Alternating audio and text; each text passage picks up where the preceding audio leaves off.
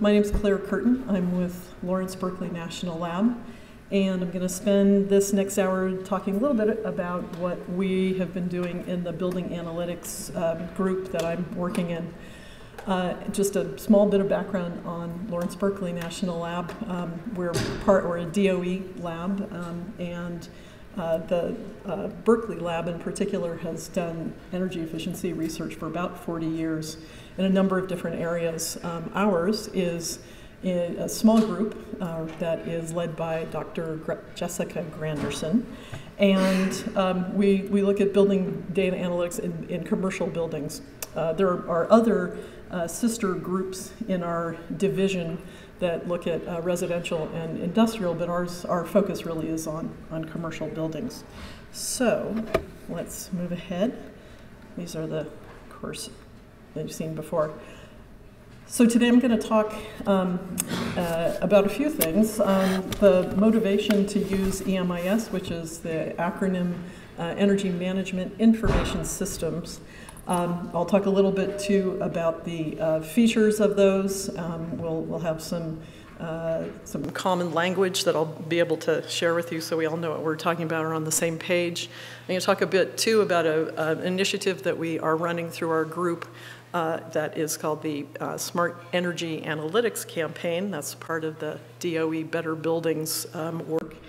And from that, from the Smart Energy Analytics Campaign, we have a number of exemplary projects that I'm going to present as kind of lightning round case studies, and then end up with some words about our commissioning study. In between these sections, I can pause for a bit and take a question or a comment from the audience, and I have a microphone here, and if anybody, I'll tell you when we'll be doing those pauses, and if anybody wants to make a comment, question, raise your hand, and we can get a mic over to you. So with that, I'm going to give some framing about the motivation of why anybody is going to even look at using EMIS. You probably all know that the data is coming into energy managers from everywhere, from utility bills, from meters, from BAS systems, and the energy manager is can be inundated with this data. So having data is great, but unless you get insights or you can find the corrective actions in that data, it really doesn't do you any good. So what we're looking for are tools to help us analyze and prioritize the kind of data that's coming in from all of these sources. Now, we've had analytic software for about 20 years or so, and but we're really seeing recently a real uptake in it. And so with that, DOE has had more of a focus and has asked us at the lab to study how it's being used and where we're seeing problems, successes, and just sort of get the lay of the land of how these tools are being used in the real world. So what we hope is that this data onslaught is going to become something that's much more reasonable. This is an example of unreasonable. We work with Curtin College, which is a small liberal arts college in Minnesota. The energy manager was getting this kind of data on an irregular basis. She was kind of at her wit's end and wasn't able to really make any decisions from it. Things were handwritten on various different formats. So her name is Martha Larson. So she said that it was impossible to make any real decisions from the kind of data that she was getting.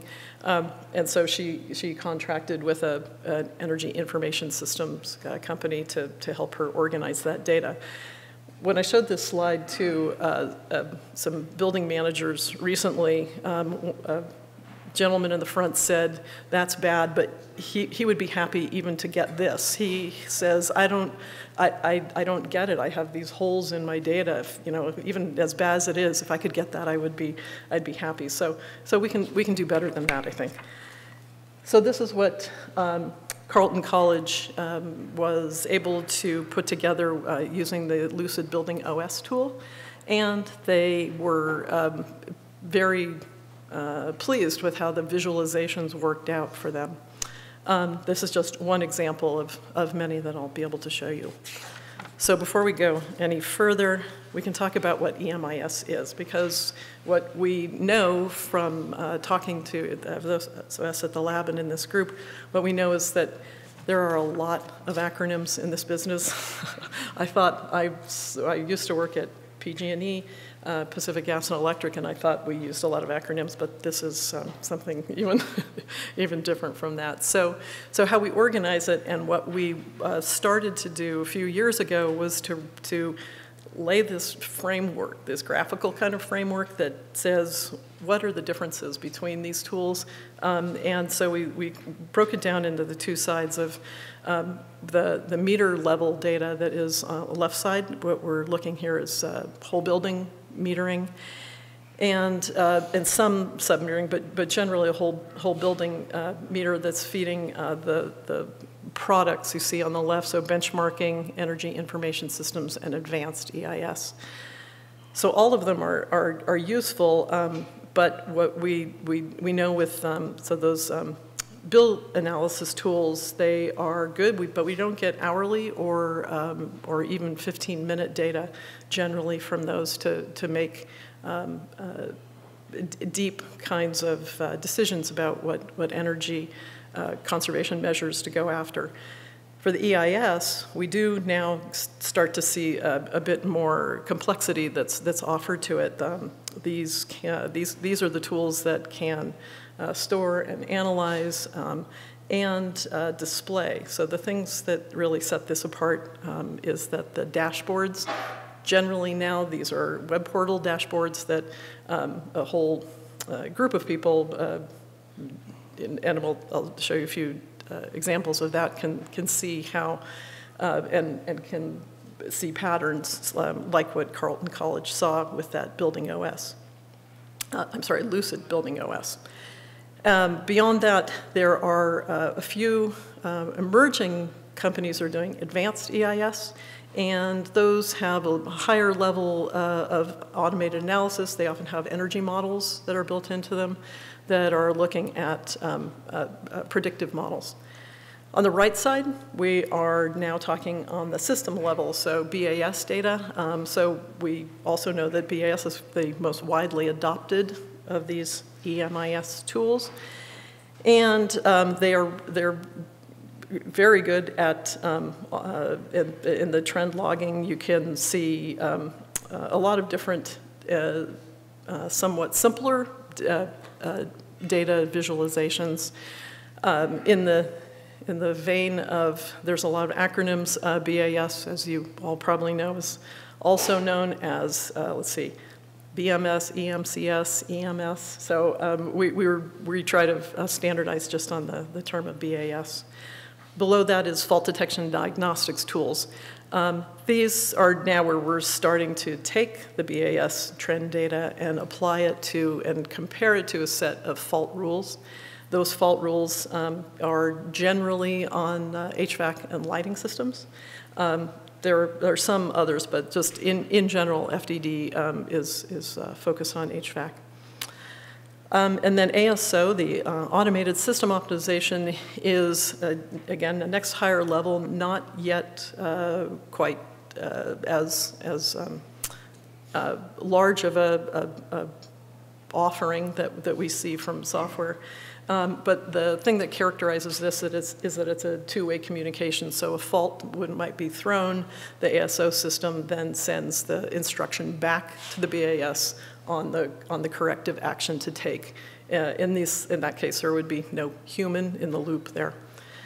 So I will say that there is one word of caution about this, is that the way we present it, it seems that these are all very discrete kinds of capabilities that all these products have. We do know that in the real world, though, a lot of these products that start to overlap a bit, where features from FDD can be sometimes seen in EIS. But for the most part today, I'm going to just treat them as discrete kind of product types. So just some more information on this how EIS and advanced EIS work. So we see that the whole building data is taken in as the feed on the hourly or 15-minute basis. It's displayed in a dashboard generally. And it's quite good at showing anomaly detections and I will show you an example of that in a minute. And in the case of the advanced EIS, those are the ones that we can see product savings verification being a feature that is in some of them. One piece that I wanted to point out, and I'm sure you can see, yeah, I guess you can see the citation at the bottom. So the thing that we have done at the lab and continue to do is to gather data on how all of these are being used and how the energy really is being saved for the buildings that we know that are using them. So let's see, this was published 2013, Dr. Granderson looked at a set of buildings and looked at what kind of energy performances we were getting from all the various types of, in this case, of EIS. And what they found was a median 8% savings for portfolios, for building portfolios that were in their study group, and 17% savings for single site. So it was early data, and we continue to look at that, but this is the numbers that we can operate from right now. Some product examples. On the left side, you see just a small group of the name of the products that are out there that are under the EIS umbrella, product type. This is by no means a full list. And as a DOE lab, we don't endorse any one or another one of these, but we have looked at and are familiar with all of them here. We have a much longer list of EIS, FDD, and ASO products that are on our website, on the smartenergyanalytics.org website, and that's a much more comprehensive list with links. But so we just wanted to give a small look at who's doing what for offering EIS. So all of them, they do have certain features, of course, that distinguish them from each other, but in general, they are these display technologies, dashboards, and they can track savings in real time.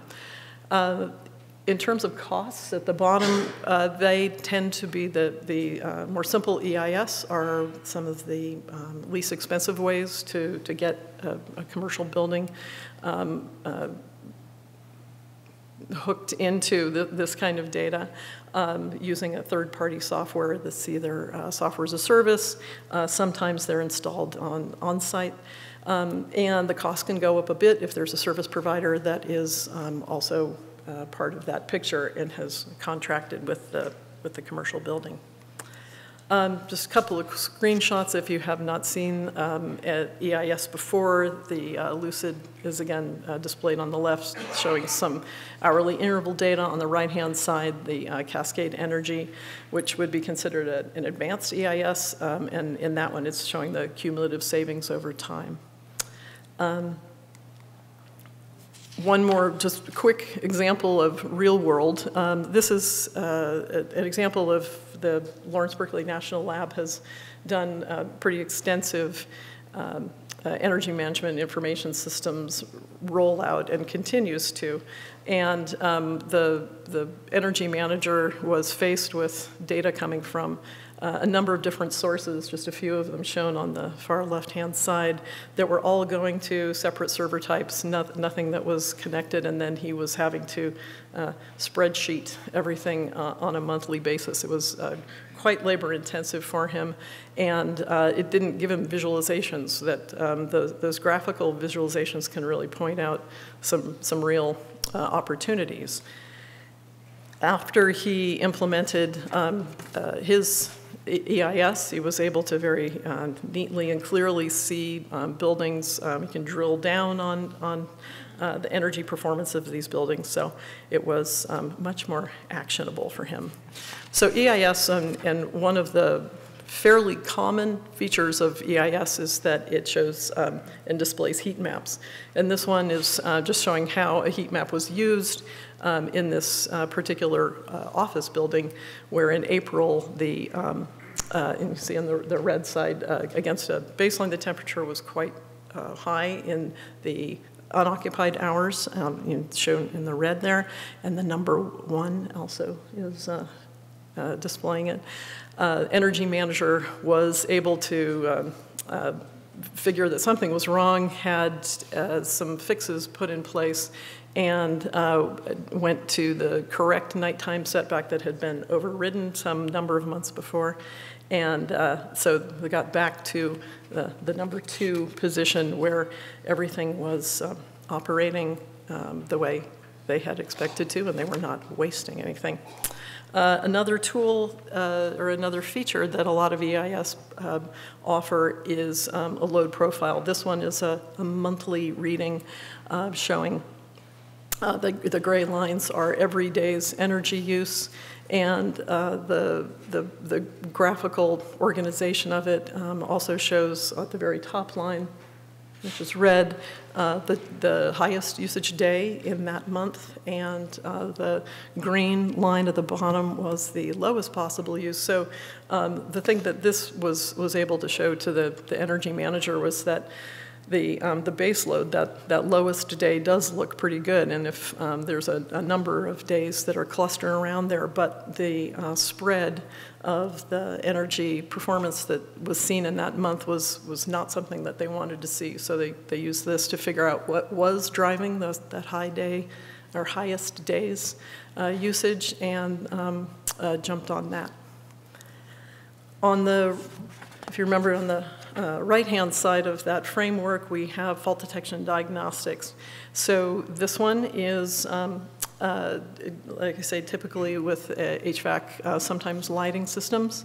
And it is a rule-based system to compare the BAS data to a set of rules that are acceptable or usually not acceptable, where then the fault is brought forward and prioritized. In the look at the savings potential for FDD tools, we have used the reference at the bottom for a savings potential of 2 to 11%. And that too is one that we're continually looking at. But so an example of FDD rules, if you're not familiar with FDD, it could be some called alarms. The alarm is thrown if a KW in a particular building exceeds a target. It can see if there are fans cycling on and off too often. And you can, another rule, a typical rule, is that HVAC and lighting is not shut off during unoccupied times. Again, similar to the EIS slide, here's just a few examples in the blue box on the left, and the kinds of benefits and costs that have been mentioned before. I'm sorry, the benefits and potential that's been mentioned before. The cost on this side is somewhat more expensive than an EIS. Generally, the reason is that the setup and the configuration of this can be more labor intensive. And depending on how many customizations are done to the system, the rule base of the system faults can be, you can add to the cost depending on how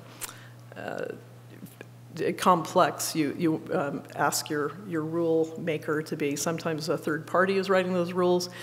Sometimes, and we have an example that I'll show you a little bit later of a school that was writing their own rules. And a screenshot of FDD. This is an output from the Schneider Electric FDD tool, and the way that the display works is that the top issues, and because of the rule base, it knows which are the most important rules to display, and identifies by building what's going wrong. And then in the second part shows what the possible recommended actions can be to fix what those faults have been. Oops. And another example is the product that is SkySpark by Sky Foundry, and they just organize their data in a little bit different way. The building's on the left, and it's showing which are the most important faults to pay attention to in the red by color. The other thing that this can do is with SkySpark, it has in its fault in the next deep dive down from the fault that's identified, it can say what the fault really is and what the recommended actions for reversing that fault would be. So many of the FDD tools have the feature of identifying simultaneous heating and cooling. This one from KGS buildings, the Clockworks. And in this one, this particular fault was that a valve, let's see, there was a valve was stuck open for a certain amount of time that was allowing the simultaneous heating and cooling. And in this product, it sends an actual email notification to the building manager, and they submit a work order, things get fixed, and it was taken care of. So Nick Gajewski of KGS has said that this could have gone on for some who knows how long time if the email notification had not gone to that facilities engineer. So how these all tie together in a commissioning way is something that we are very much interested in having the participants that we are engaged with in the Smart Energy Analytics campaign, that they use them within a process. So all this data is good. If it's not acted upon, or if it's not understood who it is that is responsible for it, it just becomes data that has been paid for and not acted upon. So we really are supporting the MBCX idea of monitoring-based commissioning. So it's a real continuous commissioning idea where the data from these EIS, FDD products are used on a continual basis by the facility managers, energy managers, to keep the building in tune. So rather than waiting several years to do an RCX on a 3 to 5 year basis and having a much larger lift to get the building back into tune, that this is a continual process. We have put together, since MBCX is somewhat of a new idea, particularly as it's related to these EMIS tools, we wrote a plan template that's available to anybody who is interested that really does just lay out what the process is. So the MBCX plan, MBCX is a process. It's not a feature that you get from somebody else. It's a real structured process for how you use the data that's coming from these various tools. So with that, I'm going to take a quick pause, see if there are any questions or comments, and I'll give the microphone to my assistant here who's going to run it back. And we have probably about a minute or two to do this so we can get through everything else. So we had some raised hands right here. So my question is just how do you get the information from the BAS and the other systems into this software that monitors it all? What you know, how are you doing this? Because I'm assuming the software database is remote from these buildings, you know, what protocols or languages are used, et Right. cetera? Thank you. So through the various protocols, BACnet, and some of the tools are hosted in the cloud, but some can be server-based as well on site. So, and I guess in the LBL example, they were having to go through a number of different communications protocols. Yes? Has there been any case study that compares the features of different analytics products with each other? From different vendors. So I don't know if everybody heard the question is, have there been any case study that compares all the features of the various products in the FDD realm itself? Yes and no. So the tools are coming out all the time. This is a very active market right now. And like I say, we at the lab can't endorse any one or another, but what we did do a few months ago was we did release an AFDD study that looked at features of 11 different FDD product. It is, let's see, yes, that's also on the Smart Energy Analytics website, and if we have some time at the end, I can bring up that web page and show you where those would be. But I believe it's called the AFDD Characterization Study. Thanks for the question. The 2 to 11% for FDD? Yes. Is that additional savings above the 8 to 17% that you had mentioned It's earlier? it's actually different from the 8. The 8 to 17 was specifically for EIS installations, and the 2 to 11 was the findings for FDD only. Oh, we have time for one more. Great. Is there any kind of standard specification to, let's say you have a customer that would decide that they want to do this, to solicit pricing and capabilities, you know, like there's standard specifications for mechanical system design. Is there any resource for such a thing? Yes, you guys are like plants for the work that we've done at LBNL. So yeah, there is. In particular, we in our group have written an RFP template that is specifically looking at EMIS products. And in fact, we're doing another version of it too. So the building owner who is looking into what features are useful to them in their particular building type, office, K-12, hospital, whatever it is, that they can ask for the right kind of and most useful kind of feature in the FDD and EIS product. Is that something that LBNL is making public? Yes, yes. Everything we do is public, since we're a DOE lab.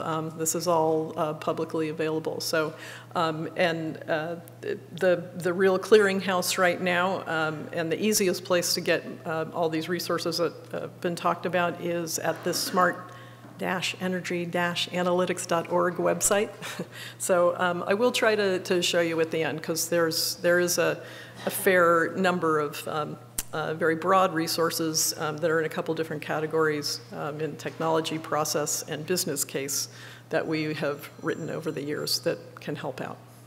Great. Yeah, thanks for the questions. Thank you very much for the microphone work.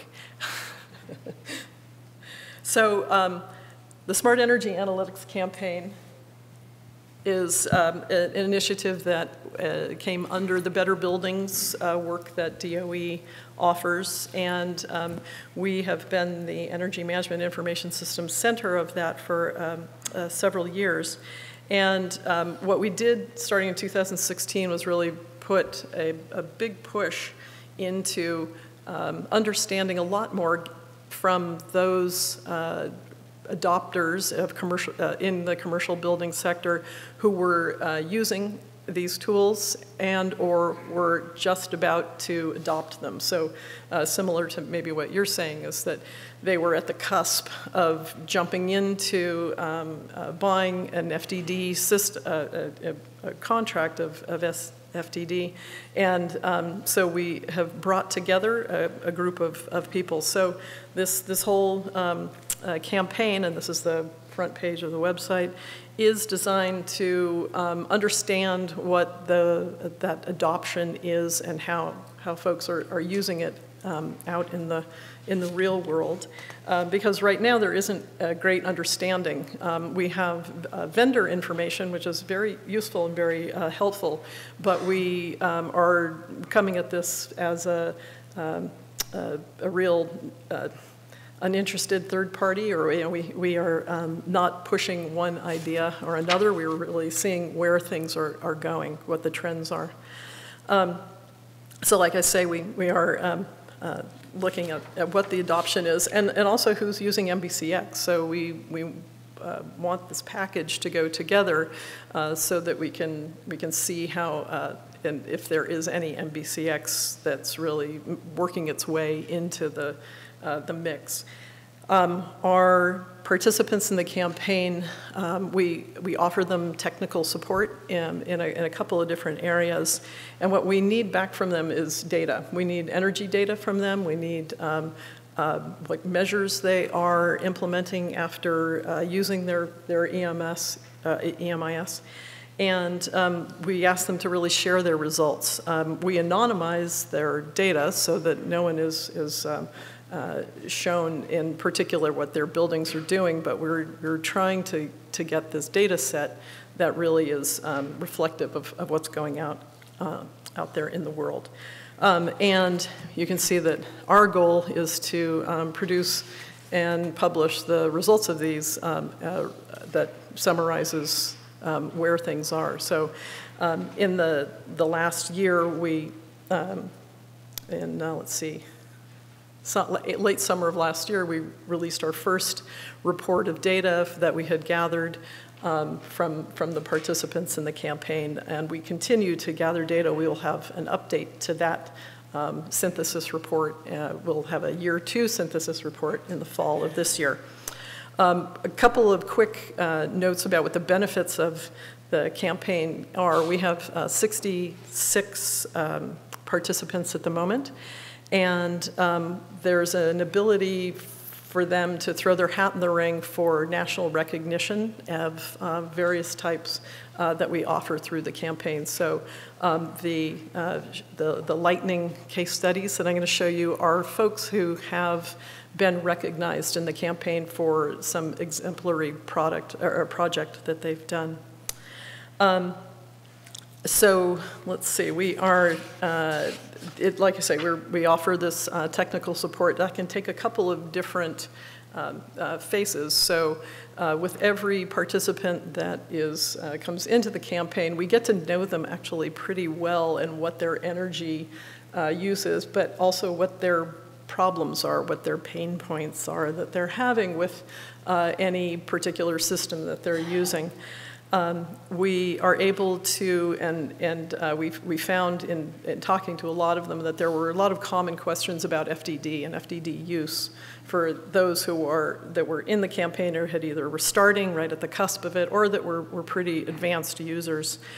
So what we did was create a peer network that is just for campaign participants, and in it we have webinars. I think we've done 7 so far. 6 or 7 so far that really delve into a particular FDD topic that they have said is of particular interest to them. So we recently had one on data management. I think we've had others on writing FDD rules. So it's a very good forum for our participants to come together and talk to each other. We were maybe surprised that they really are happy to find each other and to talk to another building owner that might be at the same place they are. Other resources that we offer through technical support is we have information about incentives that are available in all the states of the U.S., and we have this find a product or service that I alluded to before that is our much more comprehensive list of all the FDD, ASO, and EIS products that are out on the market that we know about. If there are more, please let us know, and we can do a review and get them up there. So I'm going to go into this lightning round of case studies, and hopefully we'll be able to have another quick Q&A at the end of this. So, excuse me. So this is the recognition that we are able to give. We do it 2 times a year, in the spring and the fall. And these are last year's winners. We just completed the 2018 winners last week, so we'll be announcing those.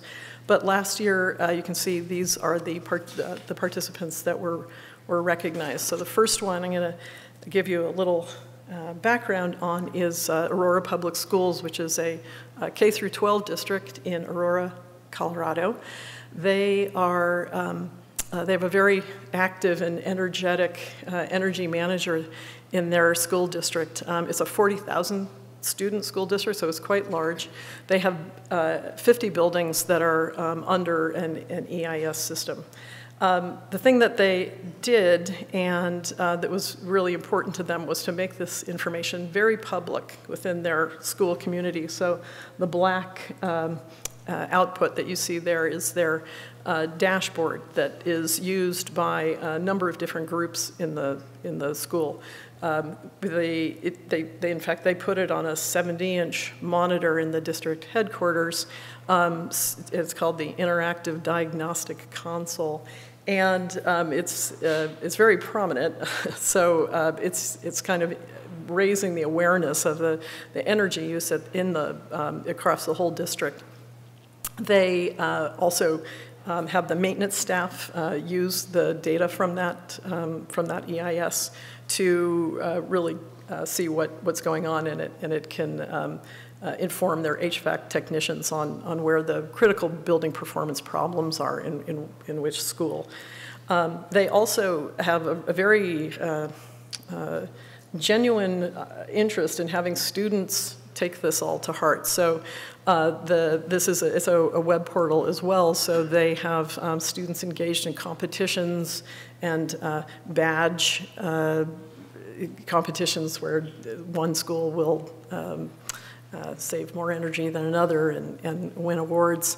And sort of similarly, they're also bringing custodians excuse me, into the awareness of this, because custodians are probably more than anybody else the boots on the ground who can make energy savings on a very daily basis. So they have had custodians come into this, and they have a program of incentivizing them as well. So we thought that among other things, we thought that their real public awareness and the lifting of everybody's engagement with energy was worth an award, and they got the new installation award in the fall of last year. Their energy manager, we haven't verified this yet ourselves, but their energy manager has said that they've avoided over $1 million in utility costs over the last 3 years due to retrofitting, improved scheduling, and monitoring of off-hours energy use. So we'll keep working with them and tracking that. The next one is MGM International, Resorts International, a neighbor right down the road. Last year, they were the participant that was recognized for having the largest portfolio that was using analytics. And they did it in a kind of interesting way. Before they had an FDD system, they were seeing a lot of challenges. They were seeing that after they would do a retrocommissioning of a building, that their operational improvements really were degrading, and they were concerned that it was degrading too quickly, and that the RCX process was doing a good job, but it was very hard to scale that across a larger portfolio. So they wanted to get ready for a bigger rollout. So they installed fault detection diagnostics, and they even targeted that effort by going and only working with the central plant information. And they were finding, let's see, some of the faults that were found were system controls were overridden quite frequently, and their chiller efficiency was really not where they wanted it to be. So they worked with a third party, I don't know if you remember in the slide that had the blue section on the left and the costs.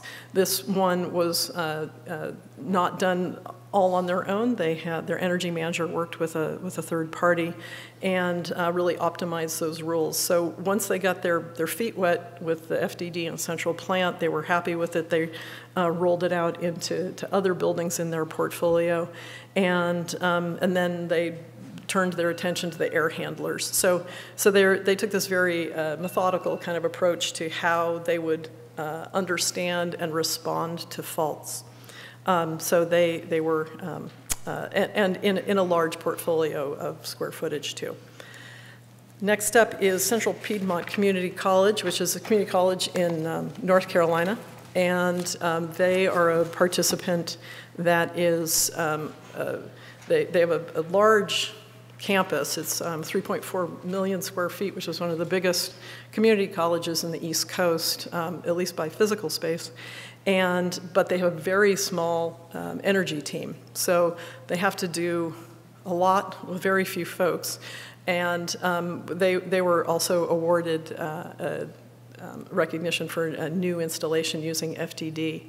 So they have done several things that are a little bit different. They work with 2 service providers, and one group of service providers is doing custom FDD rules for 2 buildings, and then another service provider is doing some customization on a third one. So they're sort of comparing how they work with these 2 different providers, and so into the future they'll know who it is that they will be going with in the much larger rollout. Let me check my time, okay. The next was the Commonwealth of Kentucky. This is the state of Kentucky. They did a very comprehensive, probably the most comprehensive work that we've seen to date. They were awarded the best practice recognition in the campaign. In 2009, there was a Kentucky executive order that all the state buildings had to be benchmarked. So they started, the energy folks within state of Kentucky started with that, but they also developed this whole platform. And it's now it's an analysis platform of FDD and EIS. They currently have 1,100 buildings that are connected to the EIS and 118 buildings that are connected to FDD.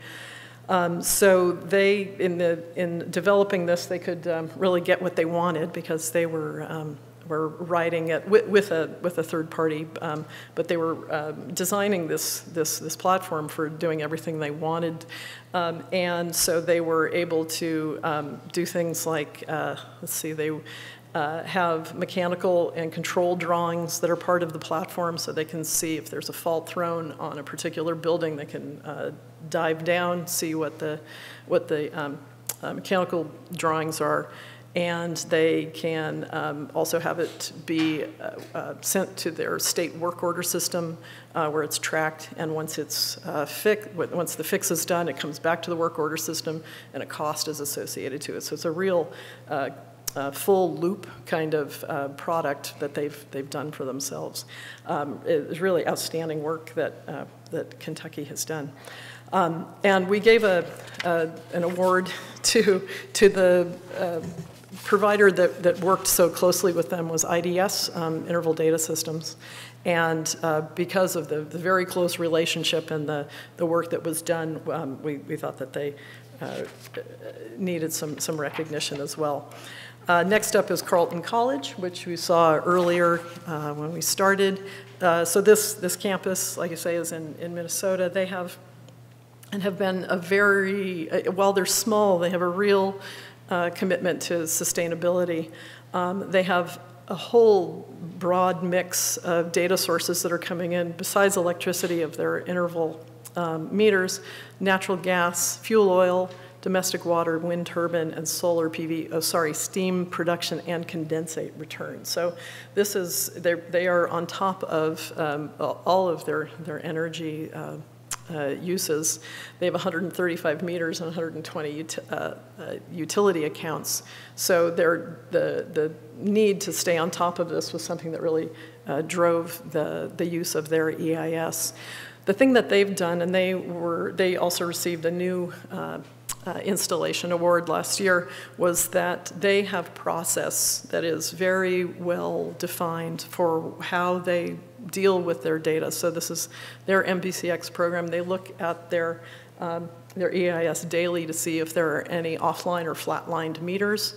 If there are, they work on that immediately. They also have a weekly review that these are ranking the buildings by a couple of different metrics, kilowatt hours per square foot, kilowatt hours per occupant, and they review all the trend analyses. So, and then annually they do another large review to help them plan for the work that they'll do, the RCX that they'll do in the upcoming year. The other thing that they do, also similar in some ways to the Aurora project, is that they really have students involved in the work that the energy team is doing. So on the energy team, they have the maintenance manager, the energy manager, and about 3 students. So these students are getting some real-world energy manager experience and seeing how their school works. Next up is UC Davis. They are a public university in Davis, California, and they have done a lot of very innovative things that perhaps a public university like Davis can do. They were awarded an innovation award for the use of their analytics. What they did is just for 2 buildings, they looked at FDD, or they used FDD in 2 particular buildings where you see the energy savings of 22%, and in the other building 24%. And in doing that, they did an existing building commissioning pass. They reviewed those. They reviewed their BAS, and then they used FDD to preserve what savings that they were able to achieve. The second thing that they did, not FDD, but again on this occupant engagement idea, is that they created 2 different websites. The one on the left is the Thermostat, which was a web portal that they asked students and faculty and staff and anybody who was living and operating in any of the 100 buildings on the campus to report their hot-cold responses, problems in general. They had over 6,000 people respond, which would probably make most building managers crazy. But over the period of 2014 to 2017, they got these 6,000 replies through the system. So not only does it engage the students, staff, and the community of the school in the energy use of their buildings, but it really pointed out to the facilities staff when the complaints were coming from one particular building that was a place they needed to focus on. And then secondarily, they did another dashboard, which is called the Campus Energy Education Dashboard, the one on the right. And that's an EIS that's displaying water and energy use in those 100 buildings. So energy awareness is something that you would probably find is very high among the students and staff at Davis even still. Next one is Emory University. They are Atlanta, Georgia, and they've also been a real leader in sustainability in the higher ed community. they were able to achieve a 25% reduction. And when we did the calculations from the energy data that they gave us, we couldn't believe it was 25%. So we went back and did the calculations a number of times. And what we did find that it was indeed 25% that they got campus-wide as an energy reduction. What they did was they wrote their own rules, their own FDD rules into their ALS system. So it's a little bit different from what we'd seen before. So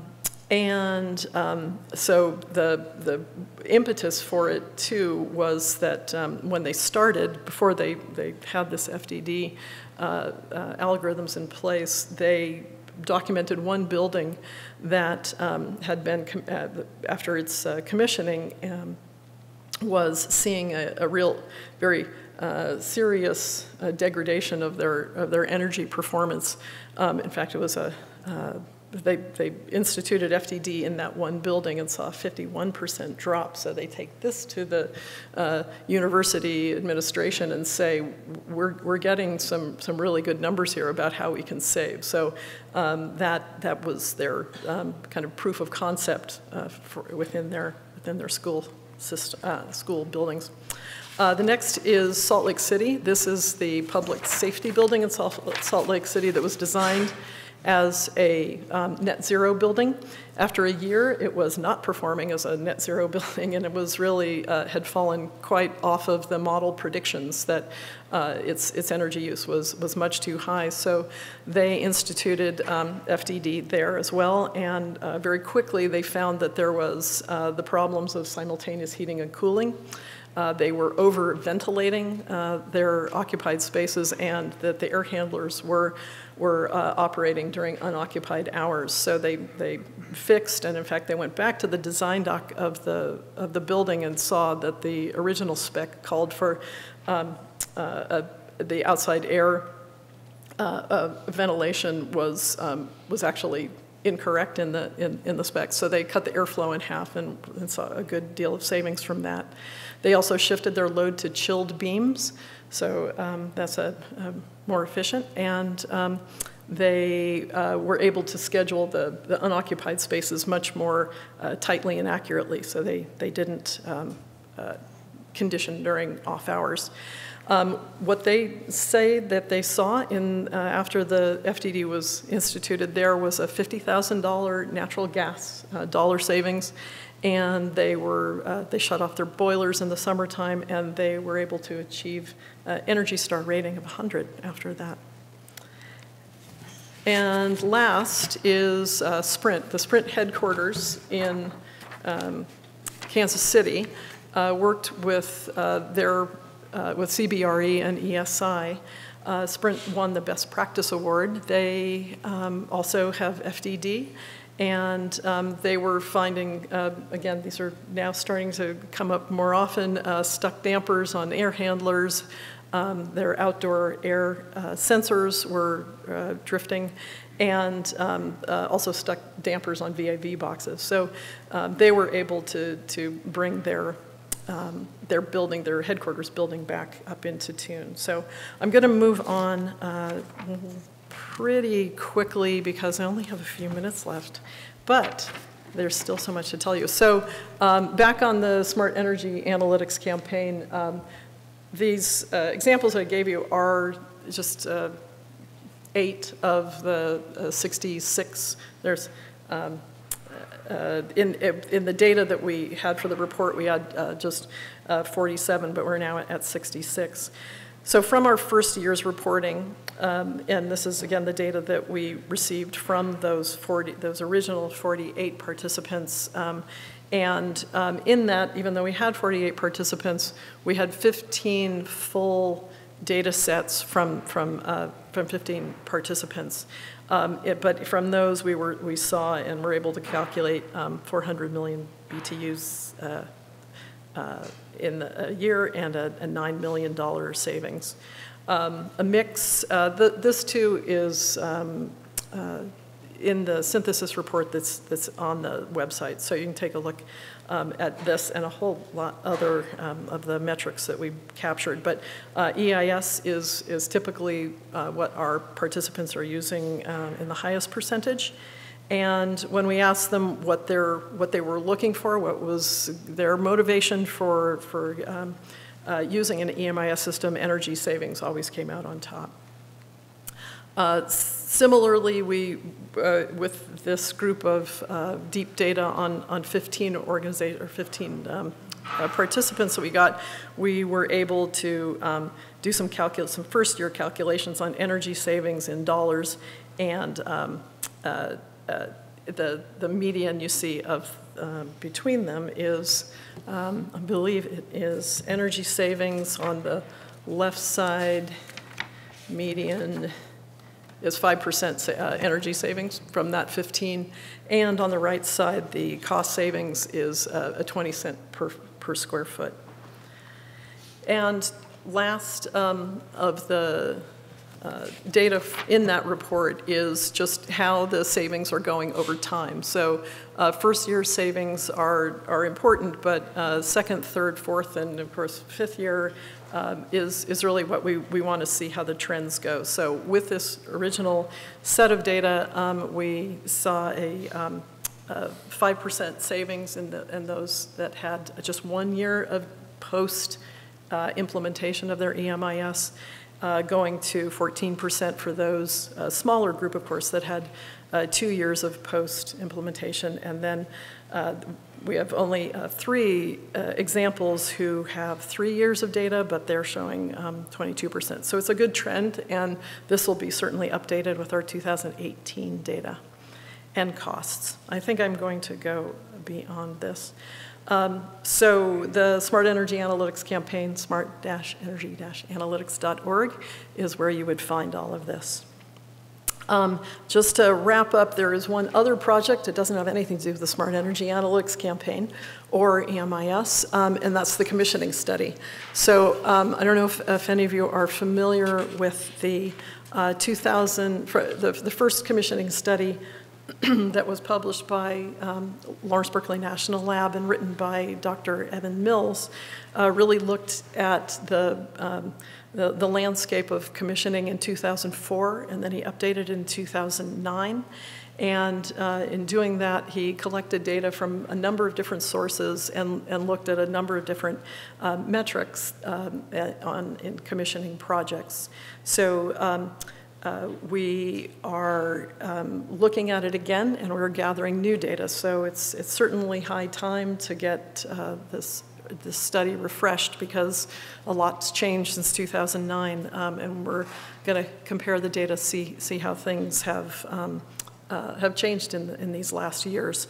Particularly is EMIS, are these ongoing commissioning and monitoring-based commissioning processes being seen in commissioning projects, what the costs are now, and if there are any new building types that are going to bring us new data in, such as data centers that we might not have looked at in others in the previous study.